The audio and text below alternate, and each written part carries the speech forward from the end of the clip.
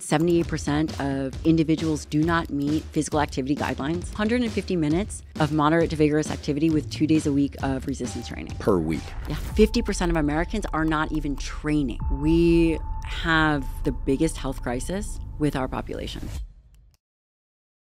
It's the case now that I try and hit each muscle group directly once per week and then indirectly another day per week. So if legs are on Monday, that's direct, but the indirect leg training is actually the HIIT workout on Friday, sprinting. I love that. That's wonderful. I think that the 3 days per week whole body workout I think would work for a lot of people just to take the complexity out of it. Is it the case that the entire workout could be constrained to 45 to 60 minutes? Absolutely. And for a new lifter, they're going to get the most gains.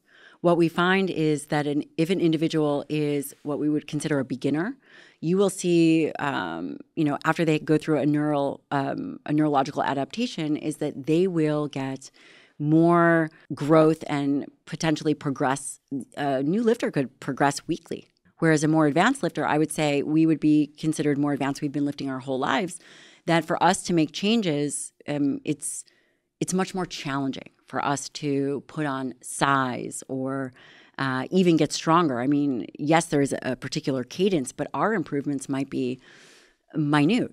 And when you're thinking about designing a program, the current recommendations for physical activity, which by the way, roughly 70, maybe it's 78% of individuals do not meet physical activity guidelines.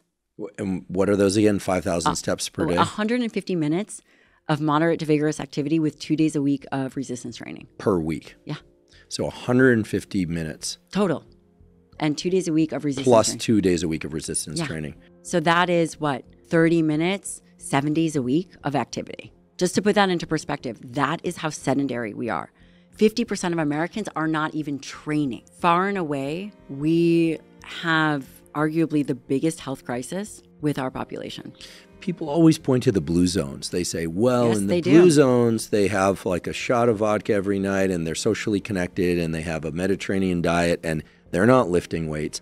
But is it the case that they are piling wood? Are they walking more? They're are they carrying? highly active. Okay. Highly active. And the blue zones are a funny thing because, some will say, well, are the records kept appropriately and et cetera. There is a lot, though, despite that we can learn from the blue zones. And I think, again, the connection, socialization, but also movement. Part of the reason why we are requiring this higher protein load is because we are physically less active. Again, there's only two main ways to stimulate skeletal muscle: resistance training and dietary protein. Arguably, the resistance training piece, the physical activity piece, is more influential, is much more impactful to full body homeostasis than diet will ever be. If you just eat protein and don't exercise, you will likely still lose muscle. Interesting.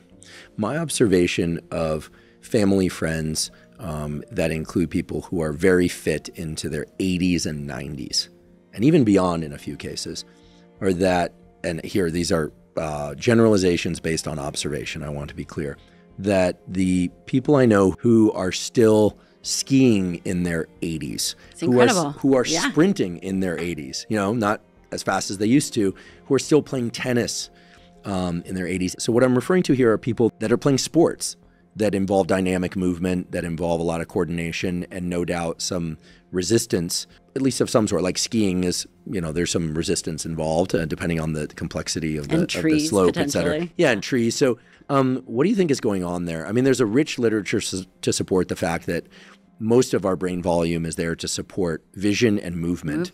And that when we move less, there's brain atrophy. John Rady at Harvard talked a lot about this, even some species of animals that will spend part of their life swimming around and then they'll nest on a rock and then the brain will actually eat itself. And due to the lack of movement, it will just metabolize portions of itself.